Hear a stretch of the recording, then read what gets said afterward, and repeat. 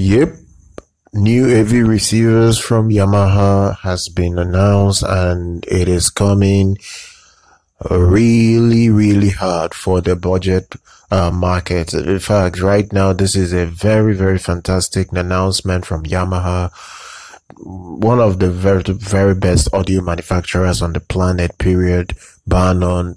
They have announced today that they're actually releasing two new AV receivers in their budget lineup called the RX-V series. I think it's even a new series because this hasn't even existed in their lineup. So this kind of like is a new series that they just announced. It's very affordable. It's their new lineup. The RX-V series would comprise of two models, the RX-V4A and the RX-V6A. Now both would support 8K guys. They're both gonna support 8K video processing. They're also gonna support HDR10. They will also support variable refresh rates to give you smooth gaming pleasure generally.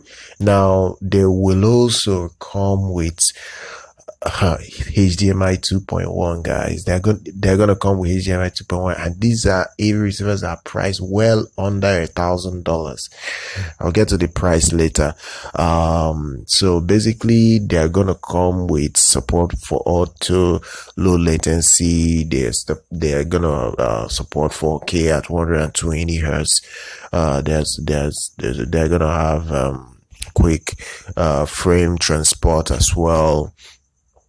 They are pretty much going to be the entry level to premium audio as it is now. Now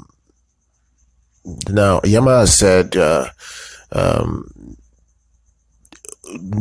8K support will not be included when it's going to be launched. That is only going to come via firmware update. Now granted, the hardware has already been built into the box of the unit, so it's just only a firmware update to actually activate the ability to process 8K videos.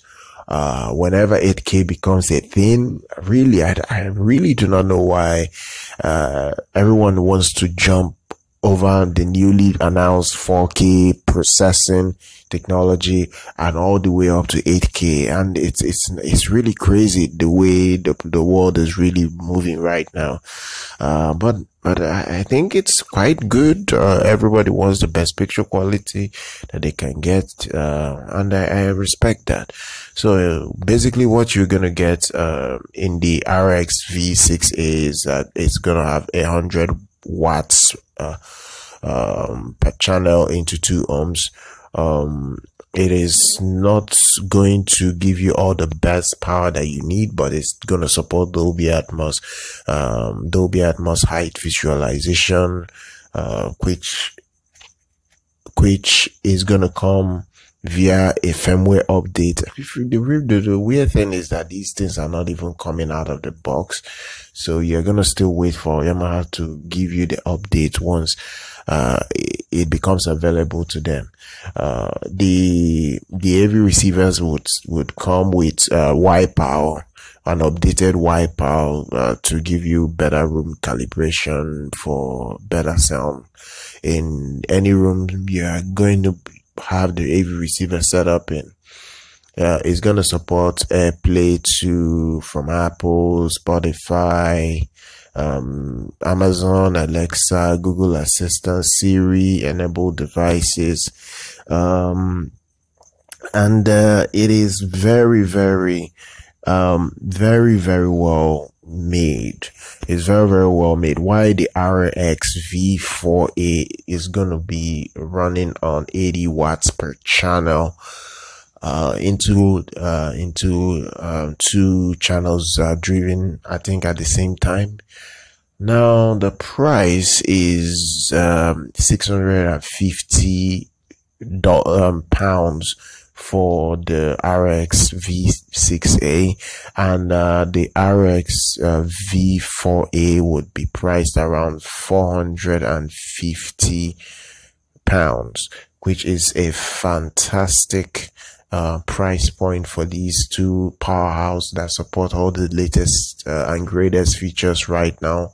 Granted, it's not going to come out of the box. You're going to get the firmware updates to get it, but it is still a fantastic update and to their new lineup, and I'm quite glad about that. So that's pretty much what is available right now in the audio space. Be sure to follow us on social media, subscribe to our channel, like our content. I'll see you guys next time.